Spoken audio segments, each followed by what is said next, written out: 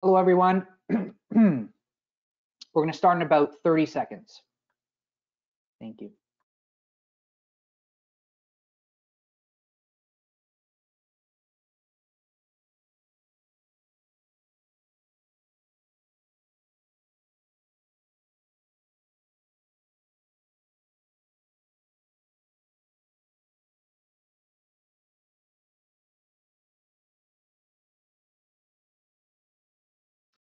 All right.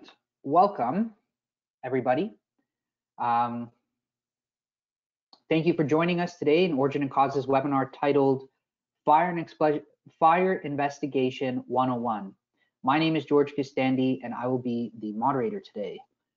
I'm really excited about this webinar because, you know, we ask you guys for feedback in the questionnaires, usually after webinars, and we always ask you, or typically we ask, you know, what other topics do you want to learn about? And people always ask, can you teach us how you think and how you process a typical fire scene? So this seems like a lot of people have these questions in their mind, and so we're very excited to be able to give you the 101 on fire investigation today. So thank you all for joining us. I hope all of you and your families are in good health and in safety, enjoying the last few days of some sunshine, depending where you are in the country. But I'm glad you've made it out to us and that you've joined us. I just want to go through a couple of quick points with you first. We're going to be doing a live Q&A at the end of the webinar, so please feel free to submit your questions via the text box that's right here in the GoToWebinar platform. We're going to try to get to as many questions as possible. Any questions that we don't get to, we will send you an email after the webinar and make sure that we get to answer your questions. Also, we're recording the webinar. It's going to be posted on our website, on LinkedIn and YouTube pages. You'll receive a link to those in a few days with a completion certificate via email. At the end of the webinar, you're going to, when you're closing the GoToWebinar window, the program is going to send like a prompt onto your screen asking you a few questions about the webinar. We'd love to hear your feedback, you know, giving feedback about the presenter, about the content, and also asking you if you would like us to sign you up to next month's national tour. You know, typically we go across the country in October in every province and large cities, and we do what is called our national tour. Unfortunately, due to COVID, we can't go out and see you guys in each province. But what we've done is we've spun it, and we're going to be doing a virtual version of it this year. And we're very excited about it. The topic is on fraud. And so at the very end of this topic, this presentation, when you get prompted, it will ask you if you want us to sign you up to the national tour. It's free, as it always is. And you get the opportunity to take a look at the different topics we're going to be covering within fraud. You know, it'll be like structure fire fraud, like arsons, for example, vehicle arsons, like structural claims where people may submit fraudulent claims from the structural discipline, break and enters, as well as water frauds, which is really cool, really interesting topic because we're seeing a ton of those these days. If you're experiencing any technical difficulties, please feel free to email our team at webinar@origin-and-cause.com. Okay, let's get started. I want to introduce to you our speaker. Today we have Angela Peterson joining us.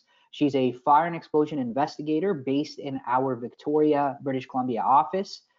She's a certified fire investigation instructor through NFPA, the National Association of Fire Investigators. She has over 15 years of experience and has conducted over 200 fire and explosion investigations in her career, and has been accepted as an expert witness in provincial court and the Court of Queen's Bench. So I'm gonna pass off the mic to Angela. Thank you very much, Angela, for joining us as well today. Thank you, George, and welcome everyone.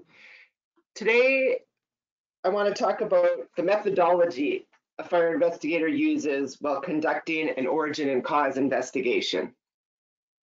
So how does a fire investigator examine a scene such as this and be able to draw a conclusion as to the origin and cause of the fire? This situation, it was a basement fire in a house.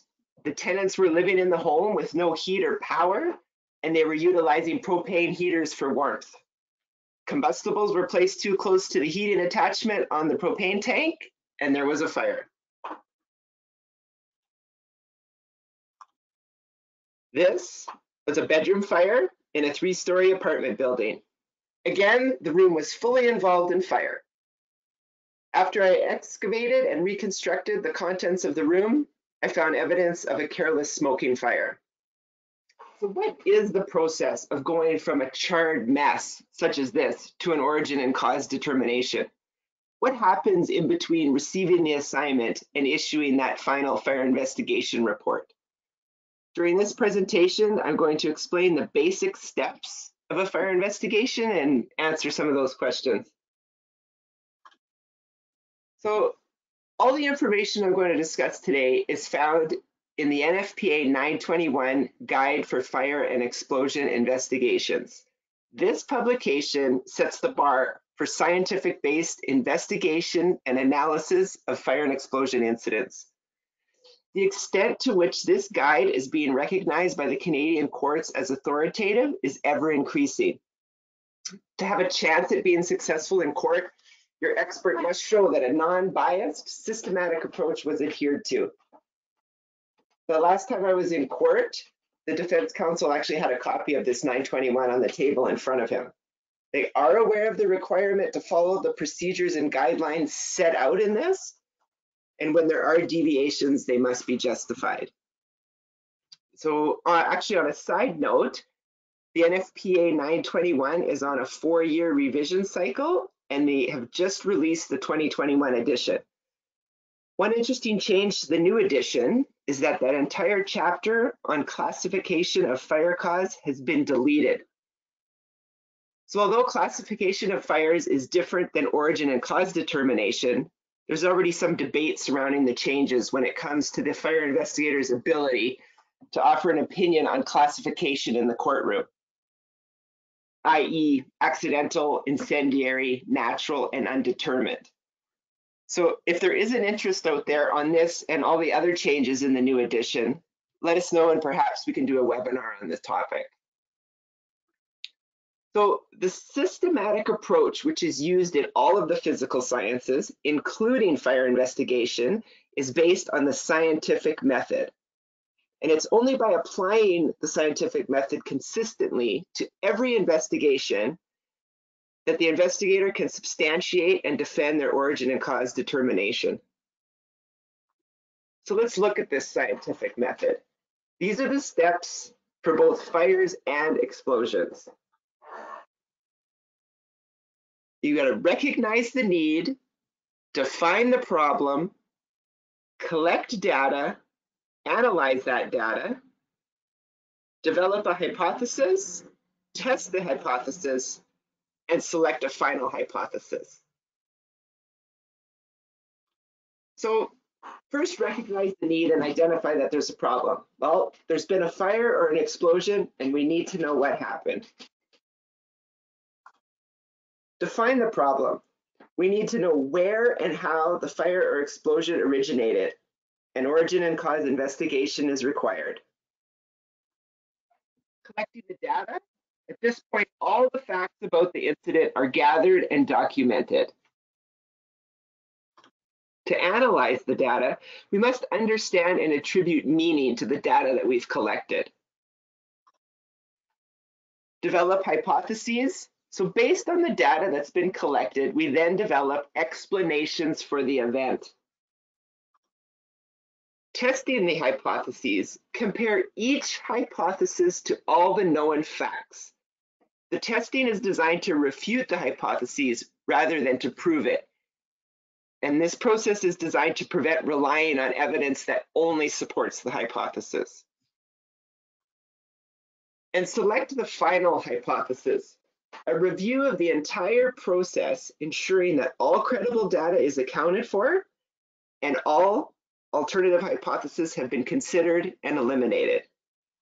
So the various activities required to determine the origin and cause using this scientific method occur continuously and sometimes simultaneously. So the first step of the scientific method is generally our first contact with the adjuster. There's been a fire or an explosion, and an origin and cause investigation is requested. You need to know what product, action, emission, or malfunction caused the fire. For myself, pre-planning at this stage can increase the efficiency and therefore the chances of success for the overall investigation. So I'm just considering, are there any safety concerns? Do I need heavy equipment, other specialized tools? Do we need any other experts, engineers? Are there security considerations for the site? Do you need to get fencing or 24-hour security to maintain the scene continuity? Have all interested parties been given reasonable notice of the scene exam, and have they been given the opportunity to participate in the investigation? Failure to provide a potential interested party with notice of the scene investigation could later result in that interested party claiming evidence spoliation, but that is not to say that the site must be jointly examined. So collecting the data, gathering and documenting all the facts about the incident. So some of the activities at this stage include witness and occupant interviews, examination of the scene, evidence recognition and collection, photography, site diagrams, research, etc. So I want to look at a case study to see what an investigation looks like in practice. I chose a non-complex fire investigation. However, the methodology is the same regardless of the size or complexity of the incident for both fires and explosions. This is how any fire investigator, whether in the public or private sector, investigates a loss and arrives at the expert opinion you read in that final report. So this case study was from an assignment for an origin and cause investigation involving a residential structure. This is the home prior to the fire, as shown on Google Street View. The structure was a one-story, single-family residence with a single attached garage. So examining the scene. The fundamental purpose of conducting a scene exam is to collect all the available data and to document the scene. Once this structure is torn down or repaired, any overlooked data is lost forever.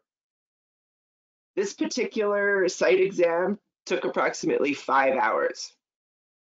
The size of the structure, the degree of damage, amount of excavation or debris removal, and the complexity of scene reconstruction vary at each lost site. So of course, on-scene time varies from file to file.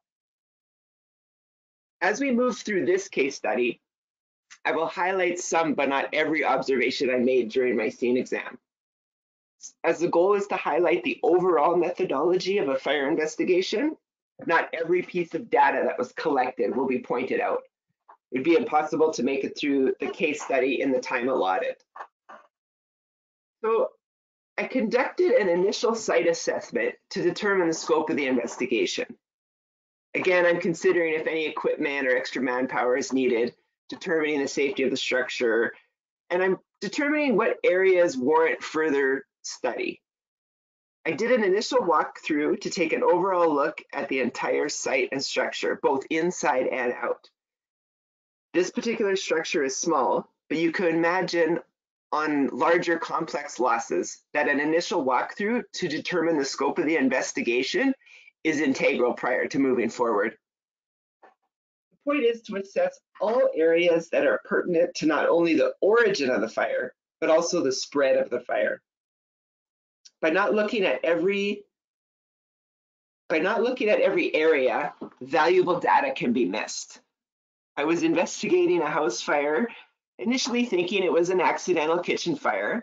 And when I looked inside a closet in the basement, I saw there was a fire there as well, and the owners had been trying to burn their house down. So again, important to look at everything. So during this initial scene assessment, I'm already collecting data for the determination of the origin. This particular structure, I examined starting from the least amount of fire damage to the area with the most amount of fire damage. In this case, I started with a thorough examination of the exterior of the building.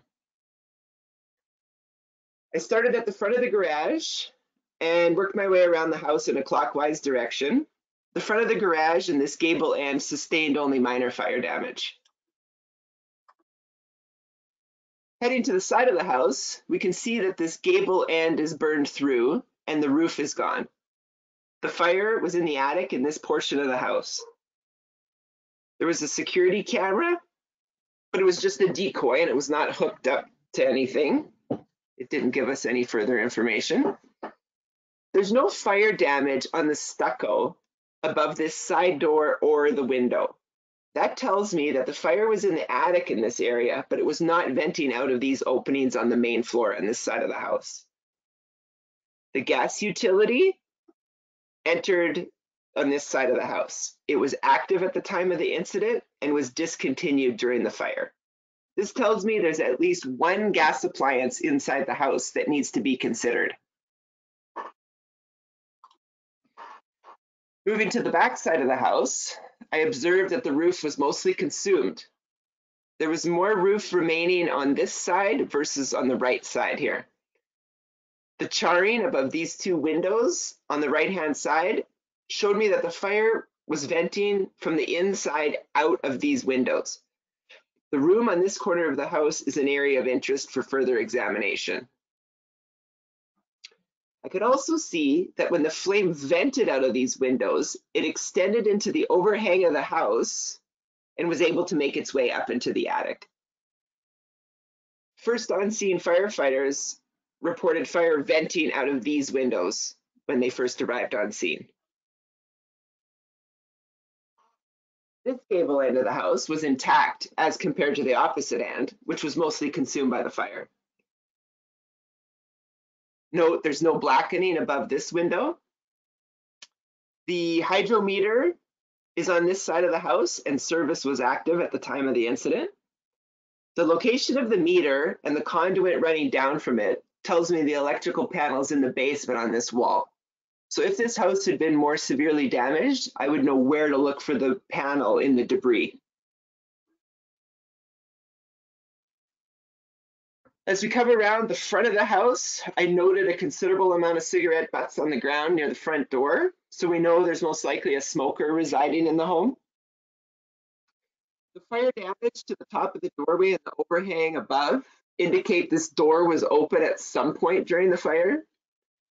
The front side of this door is relatively clean. The back side is soot stained down to the doorknob, which matches the level of soot staining inside that front room. So this indicates the door was closed for most of the fire and opened in the latter stages. There was signs of forcible entry to this door and its frame, and this was determined to be a result of a passerby kicking in the door prior to fire crews arriving to try and look for occupants. So the house was secure at the time of the fire. After examining the exterior of the home, I found the fire damage to be consistent with a fire that had originated on the inside of the structure and extended out. So I started the interior scene exam at that front door, which opened into the living room. The contents of this room were mostly unburned. There was blackening to the drywall on both the ceiling and the walls. And the fire damage increased in severity towards the left-hand side of this picture. You can see charring to this wood door frame right here. Smoking materials were observed on the coffee table in this living room, so I must consider that perhaps the occupant did smoke inside the home as well. Behind this wall here, And this doorway accesses this hallway that runs behind this wall. So now I'm standing in that doorway, I'm looking down the hallway. You can see it's more heat damaged as compared to the living room. The damage was greater at the top portion of the hallway and lessened towards the floor. This fire pattern is a result of the hot gas and smoke layer traveling along the ceiling and banking down. As well, note the charring to the wall in this inward swinging door and the drywall behind it. The door was open at the time of the fire, and the pattern on the door and the walls show the effects of the fire moving into the hallway from behind where I'm standing. Damage to the rooms off of this hallway, there was 2 bedrooms and a bathroom. It was mostly smoke damage and not much heat damage. So I know the direction of fire travel was from where I'm standing towards the end of this hallway. So the fire had come from behind where I'm standing. So the hallway from the previous slide is to the right now, here. This boarded over window on the far wall is the back wall of the kitchen, and it's one of those windows we observed from the exterior during our walk around the back of the house. This is one of those windows that had blackening above it, and the other window is to the left. The roof is burned away in this area. Both this pantry door and the doorway opposite show loss of mass at the top, with charring lessening down towards the doorknobs. This pattern is a result of the fire traveling out of the kitchen. So before moving into the kitchen, which at this point I'm thinking is probably my room of origin, I examined the basement and garage. The basement had a few feet of water in it from fire suppression activities that was subsequently pumped out in order to get down there. The basement did not sustain any heat damage. Neither the electrical panel nor the distribution wiring in the basement was damaged. The gas furnace and hot water tank were undamaged by fire, and those were the only 2 gas appliances located within the house. The attached garage was examined, and the contents were not heat damaged. I determined the roof above the garage had burned away from the fire traveling through the attic from above the kitchen. So the fire patterns that I have observed so far, both inside and outside the house, indicated to me that the room of origin for the fire was the kitchen. And more specifically, this side of the kitchen. This here is the other window that we saw at the back of the house with the charring above it. The roof in this area was mostly consumed by fire, and this is the burned through gable end of the house that we saw from the exterior. So this side of the room was covered in drywall, insulation, charred roof trusses, shingles. So this area had to be excavated. I removed the debris layer by layer in order to uncover the contents of the room that you see here. So now I had to examine the room contents in this area in order to narrow down the area of origin. So both the upper and lower cabinets along these 2 walls were mostly consumed by fire. You can see the sink lane here. It had been in the lower cabinet on this wall. So moving towards the left side of that far wall, I noted the metal on the side of the fridge facing the stove displayed greater discoloration and deformity from exposure to heat as compared to all the other sides. There had been a base cabinet located between the fridge and the stove. So portions of the bottom and the sides of this wood cabinet remained. So the consumption of the cabinet was from the top down. I noted there was greater fire damage on the left side of the stove versus the right. And at this point, I have a more defined area of origin. Now, instead of this entire side of the kitchen as an area of origin, I'm looking at the area between the fridge and the right-hand side of the stove. Next, I reconstructed the items on the stovetop. These two pots match the patterns left on the surface of the stovetop, as well as the patterns on the control panel and the side of the electric grill. The food inside the small pot on this rear burner was not burnt. The plastic handle of the small pot facing the large pot was consumed. Both the inside and outside of this large pot was discolored from being exposed to high heat and had an oily residue on the inside. The rear control panel was damaged from heat exposure from the lower left to the upper right. The wood base cabinet that had been located between the fridge and the stove was consumed from the top down. And the electric grill was more fire damaged on the left side facing the large pot versus the right, rear, or bottom sides, leading me to a point of fire origin inside the large pot. So at this point, I have a working hypothesis. A pot of oil was left unattended on the front left element of the stove. The oil inside the pot reached its ignition temperature and produced an open flame which spread to the cabinets above. So if I were to stop at this point and declare this an accidental cooking fire, the investigation would be incomplete. Another expert could easily refute my determination. And that's because all the data has not been collected and analyzed. What are the ignition sources available in this area? Which one of them started the fire? More data needs to be collected. So next, I identified and evaluated all reasonable potential ignition sources proximate to the area of origin. So let's look at the potential heat sources. We see the refrigerator. There's a duplex receptacle behind the fridge. This branch circuit wiring running through the attic space. There was an electrical outlet to the right of the stove. We have the electric grill on the stovetop, the microwave. There was a toaster, the range, and another electrical outlet behind that base cabinet to the left of the stove.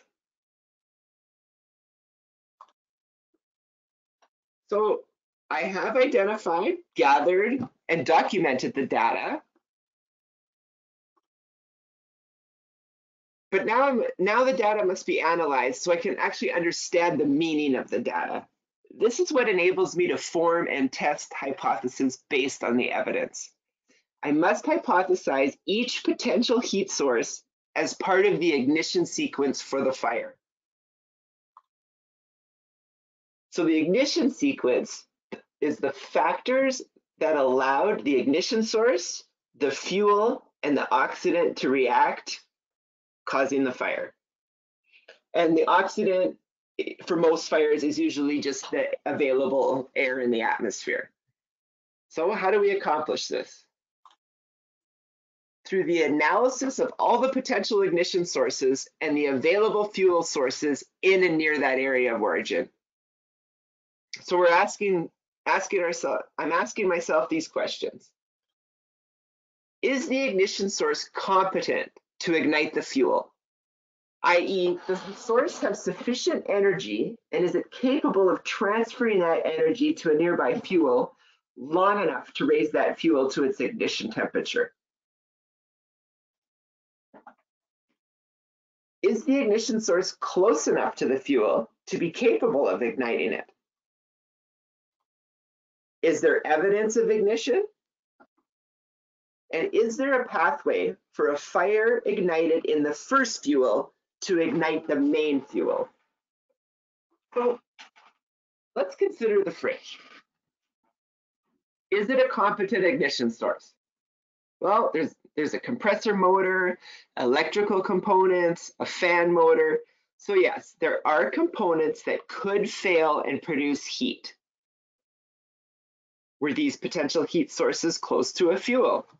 Well, you have the insulation and plastic surrounding the mechanical and electrical components of the fridge, and they could act as a first fuel for the heat source. However, The electrical and mechanical components of the fridge were intact and showed no evidence of ignition. So these questions were considered and for each potential ignition source, and each source was hypothesized as part of the ignition sequence for this fire. So I looked at the duplex receptacle behind the fridge. This is where the fridge was plugged in. Although it was exposed to some heat from the fire, the insulation remained on the conductors inside the box, and there was no signs of an electrical event or failure. This was not the heat source for this fire.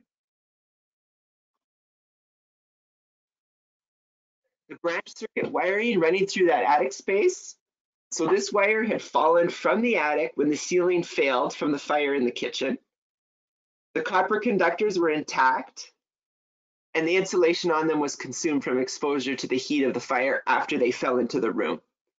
There was no evidence of electrical arcing, and it was not a competent ignition source for this fire. Next, I looked at the receptacle to the right of the stove. The outlet itself, as well as the connection between the two plugs and the outlet, were considered as possible heat sources. So the plastic remained on the conductors inside the box. They didn't sustain any heat damage. The connection between the conductors and the terminal screws were tight with no evidence of a failure.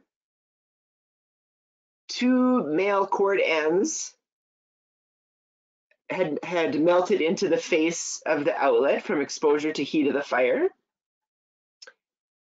The stranded copper conductors attached to these two male ends broke away from the cords that led to the microwave and the toaster when those appliances fell to the floor during the fire.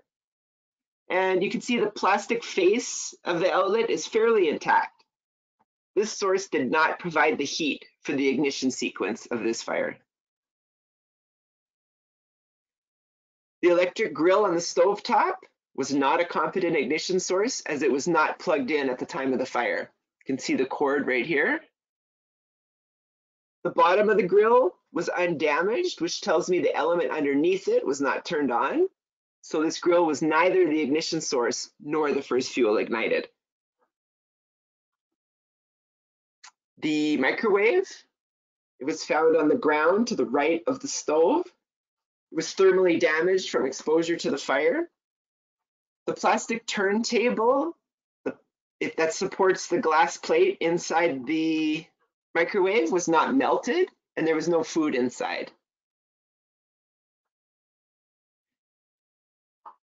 If the motor had failed and created heat, I would expect to see the plastic inside melted.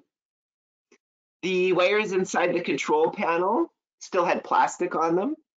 If they had provided the heat, if the controls had provided the heat source for this fire, I should find more thermal damage inside this control panel. There's no evidence that this appliance provided the heat for the ignition of this fire. The toaster was examined. The plastic components inside were intact. There was greater fire damage on the exterior as compared to inside the toaster. The stranded copper conductors of the cord had mechanically separated when the toaster fell off the counter during the fire. And the toaster was located to the right of the stove and not within our area of origin. Next, I considered the electrical outlet between the fridge and the stove behind that base cabinet. The plastic face was intact as it was protected by the cabinet at the time of the fire. Also, there was nothing plugged into this outlet at the time of the fire. It was not a competent heat source to ignite the wood cabinet, and there was no evidence of any failure. The range cord and the outlet it was plugged into. As you can see, both were undamaged by fire, and it did not provide the heat source for this fire. I had to consider smoking materials as a potential ignition source. I had evidence that the occupant did smoke in the house. Could a carelessly discarded cigarette in the kitchen be a competent ignition source for this fire? Well, one discarded cigarette does not have sufficient heat energy to transfer to the available fuels located in a kitchen long enough to raise those fuels to their ignition temperature. What about if a whole ashtray was dumped into a garbage can in the kitchen? It would be possible that a cigarette could be a competent ignition source in that situation. However, I located the garbage can, and not only was it not in the area of origin, but the plastic bag and some of its contents were still intact inside. So after all these potential heat sources were hypothesized as part of the ignition sequence for the cause of this fire and disproved, I considered the range as the heat source. The inside of the oven was undamaged by fire, so the fire did not originate inside the oven and extend outward into the room. The left side of the control panel at the back of the stove was damaged from the bottom left to the upper right, like I had mentioned before. This pattern was a result of this lower cabinet to the left burning, and this side of the controls being exposed to that heat of the burning cabinet. The controls themselves on the left displayed greater damage at the face of the panel versus inside the panel. The stove element control switches had push and turn stems, so the likelihood of the knob being turned on accidentally is minimal. The electrical components at the back of the control switches did not show any evidence of ignition. The position of the control knobs for the left two burners could not be confirmed due to the degree of fire damage to the knobs and the metal stems. The front left burner area had a protection pattern, which indicated the large pot was there at the time of the fire, and the pot was heavily heat damaged both inside and out and had an oily residue on the inside. So back to our hypothesis. A pot of oil was placed on the front left burner and turned on and left unattended. The oil increased in temperature to the point of ignition and produced an open flame. This flame produced sufficient heat for a long enough duration to ignite the upper cabinets and their contents, and the fire was able to extend from the secondary fuel package to the rest of the room and beyond.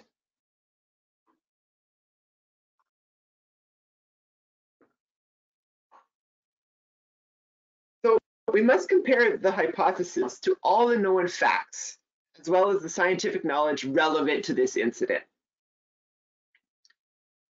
So the point of origin was inside the large pot located on the left front burner of the stove. The pot sustained high heat on the inside, as evidenced by the discoloration and deformity, as well as the burned oily residue on its bottom. The interior of the small pot on the rear left burner was clean and the food inside was unburned. If both pots had been exposed to a fire originating elsewhere, the insides should have sustained more similar fire damage.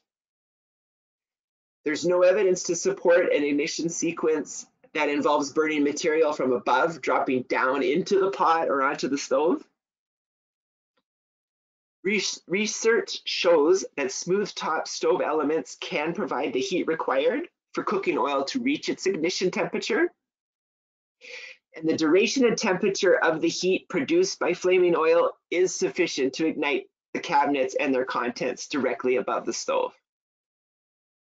So the hot element was a competent ignition source.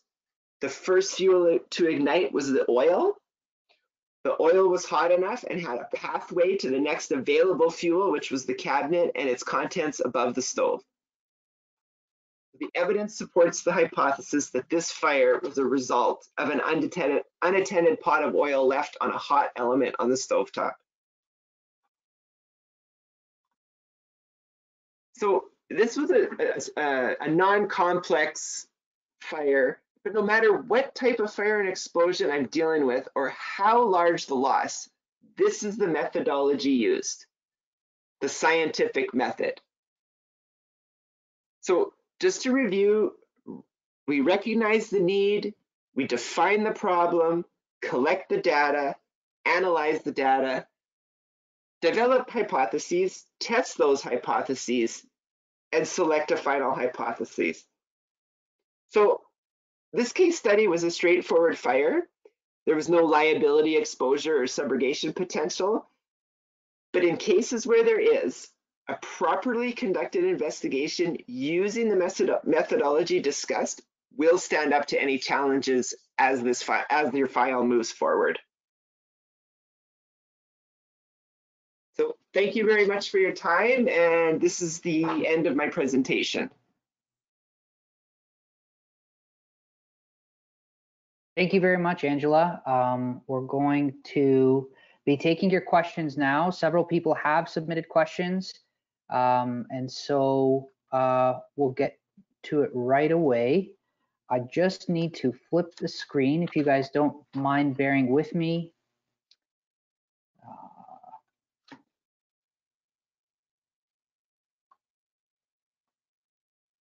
Give me a quick second, sorry guys.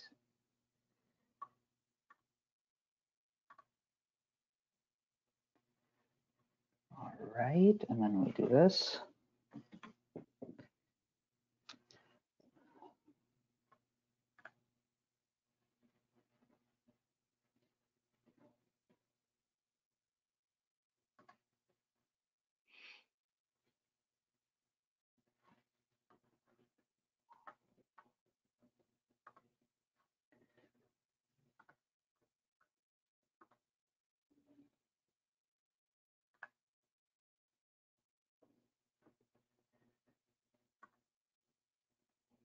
Okay, so first question that I've seen here is,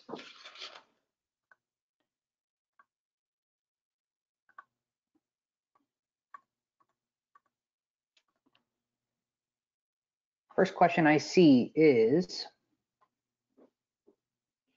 in the last photo, where did the big pot go, as it was not in the photo, the original photo? So let me just go back. Angela, there are some images where the pot is not in the image, like this one. Do you see my screen? I don't, but I know what you're talking about. Okay. Initially, that pot was found on the floor. Actually, both pots were found on the floor. Okay. And when I reconstructed the scene, I located the pots. They had been knocked off the stovetop at some point during the fire, whether that was when the ceiling or the roof was failing. And then I placed them in their pre-fire positions. And I think the picture that's being referred to, I had used an earlier picture when the stove, or excuse me, when the pot was not on the stove, because I was trying to show the control panel and everything more clearly. Okay. Yeah. So in that instance, like, I guess you took a look at the pot, you found the pot, you looked in it, and you saw some like residual oil, I guess. Yeah, the oily residue that I had referred to was, the remnants of the oil that had burned inside the pot. And I don't know if the pictures reflect it very well, but the damage inside on the walls on the inside of the pot and the outside of the pot, there was quite a bit of thermal damage, and the pot was actually deformed from heat as well. Okay. And like I had said in the presentation, the small pot, right beside it, there was unburned food in it, and the food was in perfect condition. And I had accounted for the fact that the small pot did have a lid on it, and I don't think the large pot did, but I would expect to see more similar fire damage if that area had been exposed to the fire, as opposed to the fire originating within the large pot. Great. Next question. Some of the determinations were based, at least in part, on where items like the toaster or the microwave were found. How can we be certain that this is where the items landed as a result of the fire, as opposed to being shoved into that location during the suppression activities? That's a great question. That is a good question. Well, so the duplex receptacle to the right of the stove, the two male and plug ends that were there, I determined those to be for the toaster and for the microwave. Now, I mean, average length of a cord on a toaster or a microwave, you maybe have a 2 feet 2 feet-ish. So to put those items, and that helped me determine that those items were to the right of the stove based on the location of the duplex receptacle, the fact that there was countertop availability there. And as well, I do talk to the fire department when I go into a scene, and I try to work with the fire department to determine where items were and what was moved during those suppression and overhaul activities. Great. Got another really cool question. How do you know the difference between an arson versus an accidental unattended cooking incident? That is a really good question. And this goes back to the changes in the NFPA 921 that I was talking about earlier. The fact that they've removed the classification of fire. So yes, the pot was left on, the element was left on, and the oil ignited. Now, to speak to intent of the occupant of that house, did they do that on purpose to try and burn their house down? That is a really good question. In this particular case, the occupant did not make it out of the house, and this was a fatal fire. So this leads me to more of an accidental cause for this fire. Yeah, and typically, correct me if I'm wrong, typically intent is something that is not within the scope of a forensic investigation. Typically, your objective is to analyze physical evidence and to essentially report on causation based on that physical evidence. Would you say that that's accurate, Angela? That is a good way to put it, George. Yes, I have the origin and I have the cause of the fire, and yeah, as soon as you start bringing intent into it, I have no supporting evidence as to intent, but we definitely have the evidence to support the origin and cause. Yeah, sometimes like in this case, if the person passed, as you've kind of deduced, it's like, okay, well, it seems like an accidental situation that just went wrong. But typically, you would get kind of more information in statements, and sometimes people touch upon intent when they're giving statements. Would you say that that's true as well? I would say that's true. You can garner a lot of information from occupant and witness interviews for sure. Okay. Another question. I'm wondering whether we can get a copy of the NFPA 921 by email. As of right now, the 2021 edition is only available as a hard copy, but if you keep an eye on the nfpa.org website, generally they make it available in PDF form. And I'm not sure if there's a cost to that, but right now it's only in hard copy. They're $110. Okay. Yeah, the PDF is not available as of yet. Like I think it came out in April. And it's just the hard copy so far. And I just got mine in the mail this week, actually. So. Okay, cool. Next question. On the news, when they report building fires, at the end of the article, they usually say that the cause of the fire is still under investigation, but there's never a follow-up to tell us what the cause was. Is there a resource to go to find out what the cause of a fire was for building fires reported on the news? Yeah, I find that too. There's generally no follow-up to give us resolution to what caused these fires. And a lot of the time, the fire departments don't freely tell you what their conclusions are when they do origin and cause fire investigations. Yeah, I'm not sure if there's another resource to find those answers. I know, like, sometimes you have to do a freedom, if you were that interested or if you had a connection to that fire, you could do a freedom of information request. But yeah, a lot of times you never find out what happened to those structures. Yeah. Okay. Next question. How do you reconcile your cause classification when one of the alternative hypotheses have potential but are not likely? what is a defendable threshold between probable and possible? Ooh, that's a good So it's like, question. yeah, really thoughtful. Well, Like, in so you've got like one that it seems like you have two hypotheses, one that's like definitely possible and another being probable. What's the threshold where you eliminate one of the two thresholds, or sorry, one of the two hypotheses, if I understood it correctly?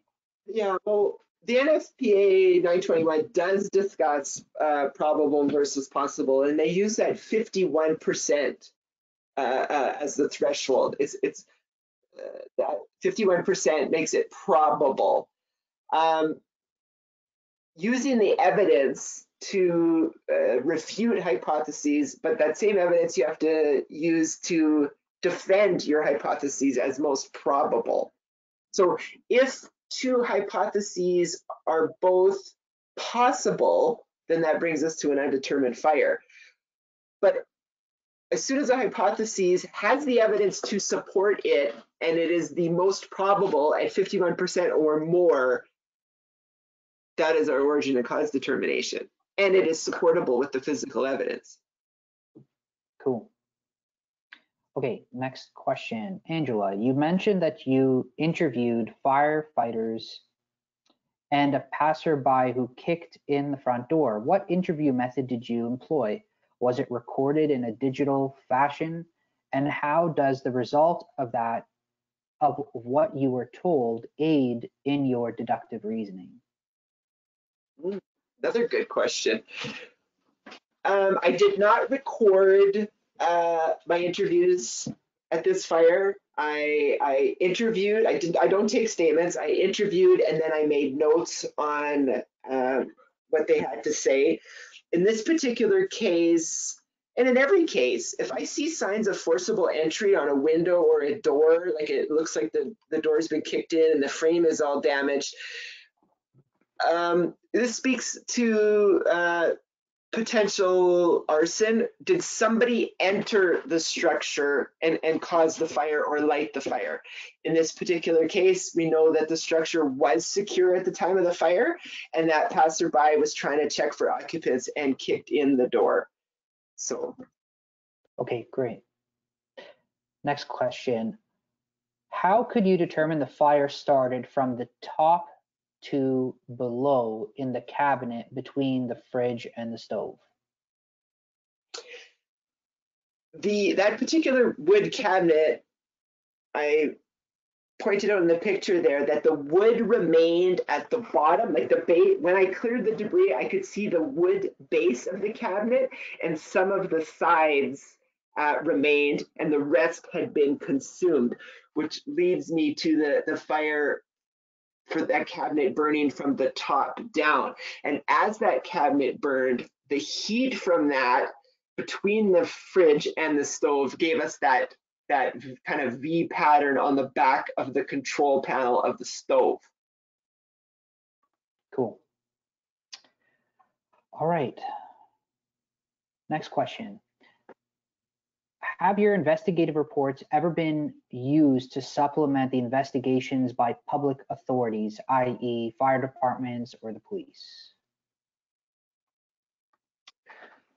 Have my fire reports been used by the public sector as part of their fire investigation? I believe that is being asked, yes. Not that I am aware of. I can't recall an instance off the top of my head where my report has been requested and reviewed by a public service. Yeah. Yeah. I'm now not we, sure. Looking at it from the other way, we have reviewed photos and reports from police and fire departments. Yes. And I have had my reports reviewed by other experts, both my photos and my reports. They had been brought in late and they didn't have access to the scene to examine. So they reviewed my report and photographs and they rendered an opinion based on that. And in the same token, we could do that if we get involved late and the scene is not available to us. We can review the photos and a report of another expert and see, did they use the scientific method? Go over that report and see if we can, what findings we come to. Great. When Angela writes her final fire report on this incident, how much detail and information does she write in regards to the data used to eliminate the alternative hypothesis? Does she include it all, or does she just document, sorry, it's cutting out on my screen here, or does she just document that it was considered and eliminated? I imagine it has something to do with the directive from your client, if they're looking for a short report or... Exactly. Well, in this particular case, as I had mentioned, there was no liability exposure. This was owner occupied. There was no potential for subrogation. That stove had not failed. Now, yeah, with direction from the client or from the adjuster, depending on what kind of report they want, and if cost is a factor, I can do just a shorter report with my findings. Or if this is potentially going to go somewhere, a full technical report outlining every potential origin and ruling things out, and a final determination that could all go into the report. It just all depends. But regardless of what kind of report, I have all of the documentation, all the photographs, and all my notes from everything I collected and analyzed from that scene. Great, thank you. Yeah, just to add to that, a lot of times adjusters are giving that directive. They know that they, have a certain budget, or they have the reserve set, and they're saying, listen, if there's nothing to sink our teeth in when it comes to subrogation, or if you don't see any liability exposure, if you could just send me a really short report, you don't have to tell me every single detail, then there's some cost savings for them. And that doesn't change our investigative process. That doesn't change what photos you take. It's not like you're going to take less photos, or you're going to take less notes. That you have to still conduct your investigation the exact same way, but the way that it's communicated to the customer is modified by their request. But then we take all those photos and your notes and everything like that, and you upload them on the server and make sure it's backed up in the event that down the road, several years down the road, if your client, for example, requires a more detailed report, you're still able to access all of that information and provide a more detailed account of it. Is that accurate? That's right. Just because we may have put out a short report at the time, it doesn't mean new information doesn't come to light, or if a more detailed technical report is required down the road. That could definitely be provided, no problem. Like you said, we have all the data backed up, and I do the investigation the same regardless. Okay, great. There's a few more questions. We will answer all your questions, guys, after the webinar. I wanted to just share very exciting news. So Origin and Cause is announcing first, you guys are first to hear this, our annual national tour. We typically go, as I'd mentioned, coast to coast to each of your cities, or at least the larger cities, and conduct presentations, technical presentations. This year, we're going to be doing it digitally, similar to what you've done today on GoToWebinar, and you can tune in and tune out whenever you want. We have 5 hours of training starting at 11 a.m. To 4 p.m. Eastern time. So we try to find a time slot where folks in Newfoundland and folks in BC will be have equal opportunity essentially to tune in. So it's going to be taking place October 28th at 11 to 4 Eastern time. So make that adjustment, I guess, in your schedules of the start and end time on your side. And we'll be talking about types of fraud investigations, or different types of fraud investigations. As I had mentioned in the beginning, for example, one fraud investigation is water frauds, and it's going to be case kind kind of case study driven. So we're just going to have a few case studies that we're going to be walking you through and explaining kind of what the insured may have done to tamper with evidence or something like that, which would be defined as a fraudulent claim. And so we're really excited for this topic. We've been creating the content for the past several months, and it's just really, really cool stories and concepts that are becoming more and more relevant. We notice when there's a dip in the economy, or if there's some sort of catastrophe, or in our case here, COVID, we see an uptick in claims that are not very straightforward, where physical evidence isn't lining up with what is being stated by, by the insured. There's definitely a correlation between what can be said as fraudulent claims and hard times, hard economic times.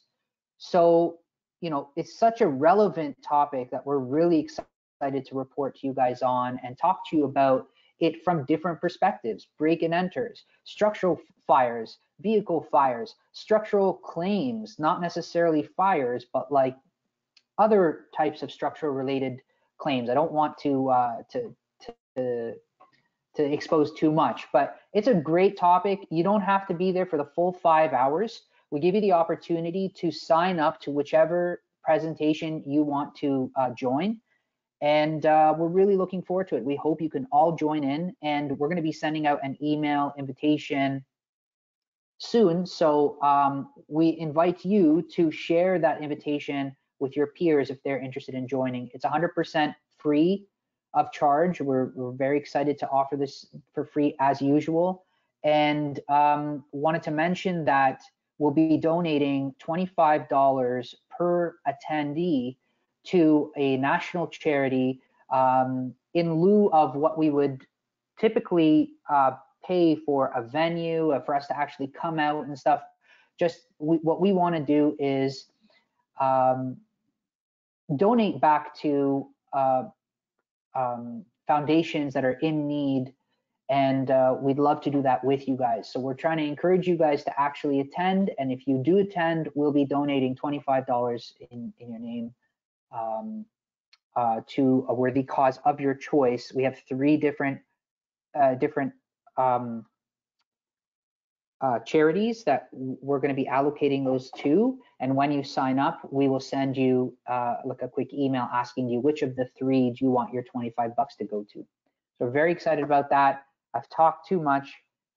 Thank you all for joining in. Once you close the webinar screen, you're going to be prompted again with a few questions, of which one of them is going to ask you, hey, do you want us to sign you up to the national tour? So tell us if you do, and if you do, it'll give you a choice of which one you want us to sign you up to, and we'll get you signed up. Thank you all, and thank you again, Angela, for tuning in and walking us through Fire Investigations 101. Have a great day, everyone. Stay safe.